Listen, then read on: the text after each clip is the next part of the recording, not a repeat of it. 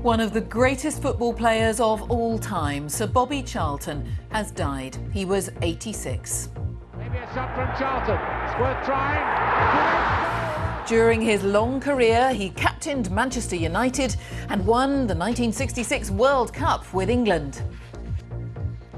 He later became a director at Manchester United and said football had been his life. I was fortunate enough to be good at the game. I found football was easy. I could never understand it when people couldn't play this game of football.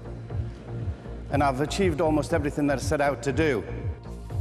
We'll look back at his remarkable career. Sir Bobby Charlton, widely considered one of the greatest footballers of all time, has died at the age of 86. He played for Manchester United for nearly all his career, took 106 caps for England and was a member of the England team that won the 1966 World Cup. Sir Bobby survived the Munich air disaster of 1958, which killed 8 of his teammates. Tonight, Manchester United describes Sir Bobby as one of the greatest and most beloved players in the history of the club. Our sports correspondent, Joe Wilson, looks back at his life. Maybe a shot from Charlton. It's worth trying. You will know him by his goals. Charlton trying to get the shot, and it's on his right foot. Oh, beauty! 49 for England, 249 for Manchester United. Sir Bobby Charlton's record stood for decades, one legacy of a truly remarkable career. Born in Northumberland, Charlton was a schoolboy England international. In 1954, the pivotal decision. He joined Manchester United. And Charlton scores a beauty. They've equalised.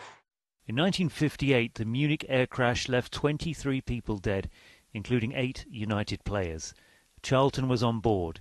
He suffered minor injuries. I'd like to say a few words to my mother. I hope she's okay. Yes. And taking it well. That experience shaped his life. It's unbelievable, really, that something like that should happen and all your pals get killed and suddenly you're there with hardly a scratch on you. Sometimes I feel it doesn't seem right, you know.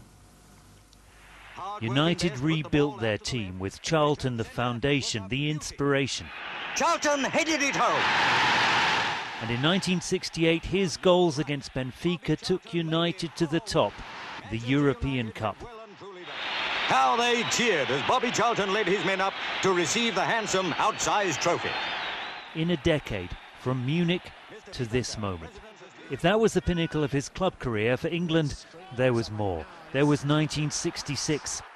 Charlton has scored! His goals, including 2 in the semi-final against Portugal, were key to England's World Cup. Hurst back to Charlton, this could be it, it is!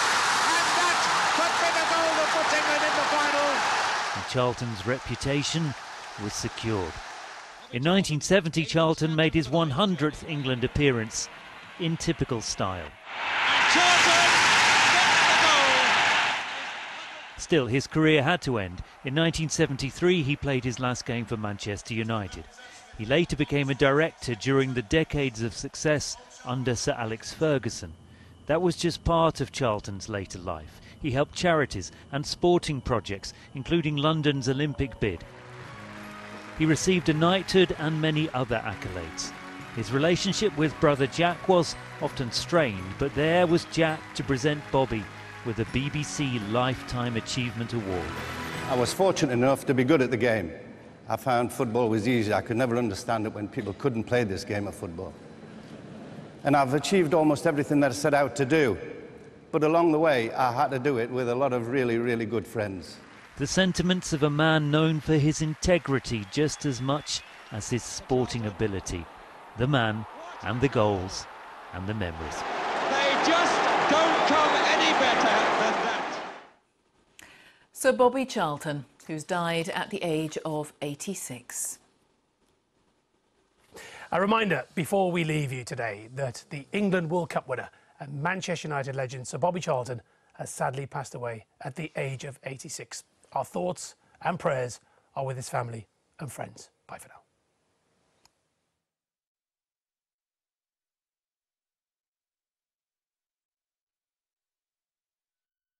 Sir Bobby Charlton, World Cup hero and one of England's greatest ever footballers, has died.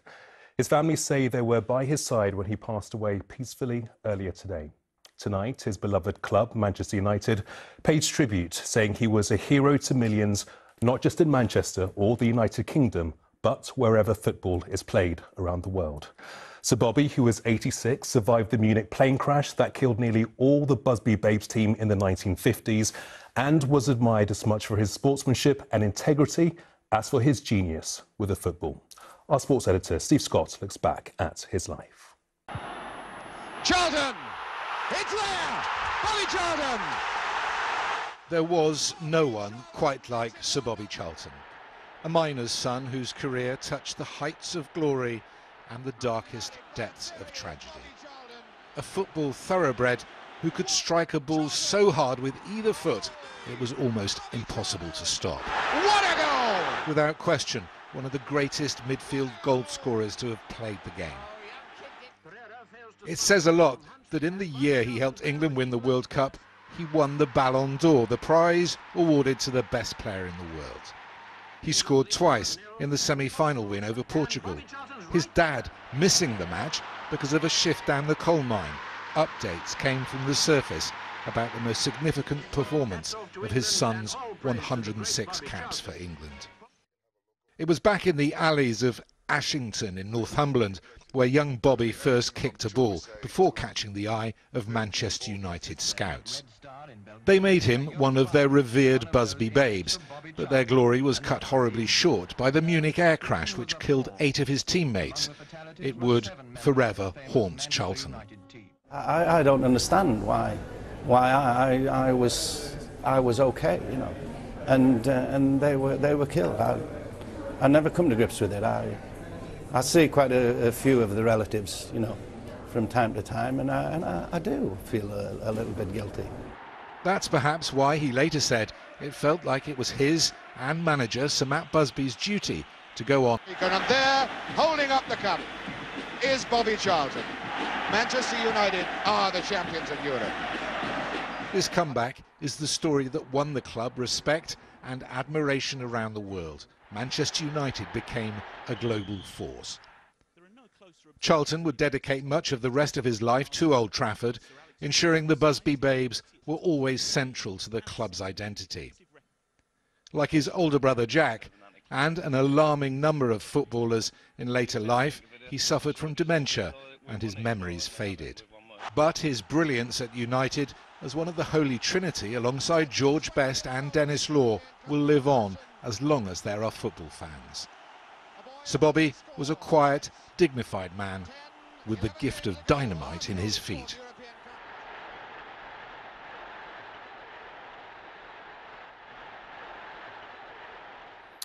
Well, our North of England reporter Kelly Foran is outside Old Trafford, and Kelly, tributes are continuing to pour in this evening. Yeah, and here at Old Trafford there's been a steady stream of people arriving to pay their tribute, including, of course, the club themselves, who say that he was admired as much for his sportsmanship and integrity as he was for his outstanding qualities as a footballer. Sir Bobby will always be remembered as a giant of the game. His death means that Sir Geoff Hurst is now the only survivor of that '66 World Cup winning squad. In his tribute, he said, "We will never forget him, and nor will all of football. A great colleague and friend.